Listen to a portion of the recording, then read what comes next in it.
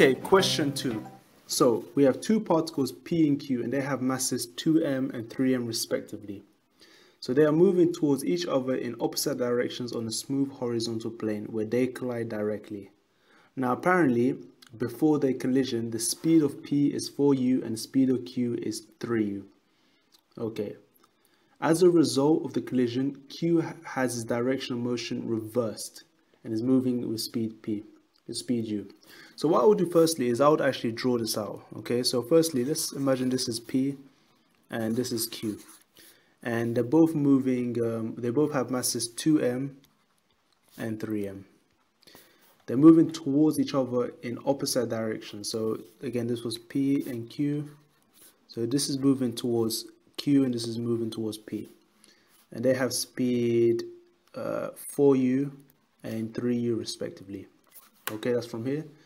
Now, apparently, after they collide, Q has its direction of motion reversed and is moving speed u. So this means Q is now going here. So we can call this speed u. Now they want us to find the speed of P here. So what we could say, just to make it easy, I always work with the direction of motion. I'm going to make direction of motion here. So this is our direction of motion. So this means we can call this one, let's just call it V. Okay.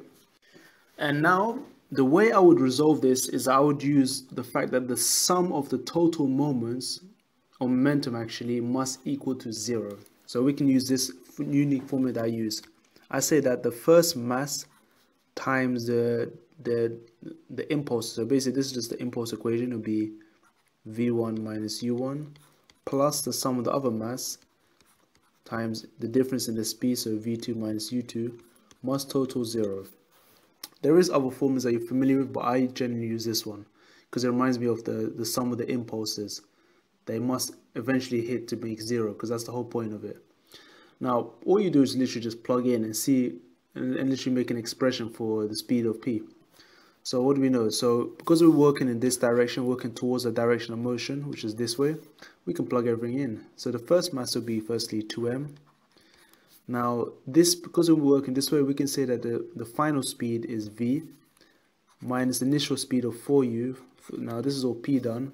And as for Q, we have a mass of 3m.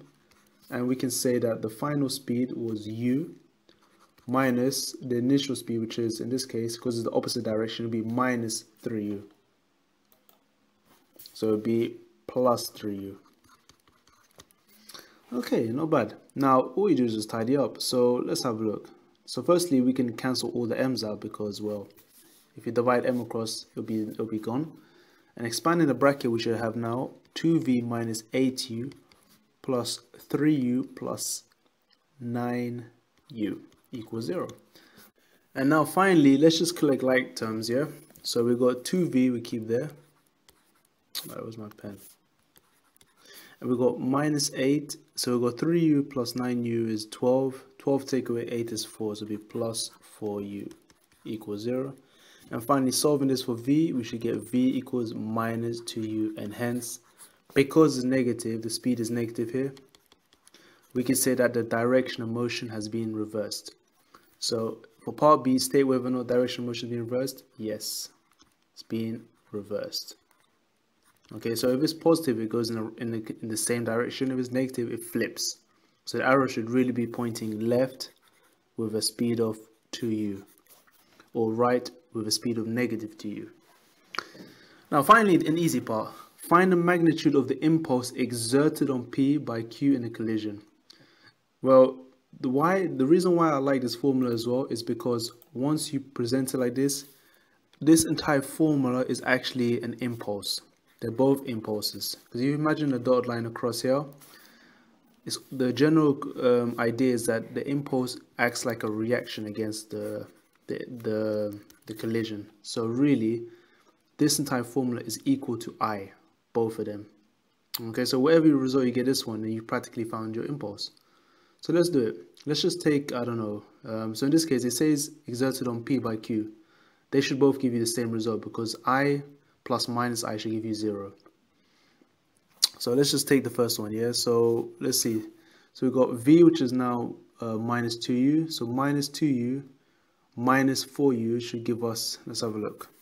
So copying this one down here, we should get a mass of, oh my god, what am I doing? Of 2m. Is it 2m? So 2m times v, which is minus 2u minus 4u. So you're going to get a negative value because this is equal to, this is opposite direction of motion, right? So this speed equals to negative I. The other one would equal to positive I, by the way. So solving this one, you should get, let's see, minus 6u here. So times it by 2, you should get minus 12mu equals negative I. So the impulse must be 12mu. Try for the right hand side. You should get the same thing. Why? Because let's double check. U plus 3 is 4u times 3 is 12. So again, this one is also 12mu.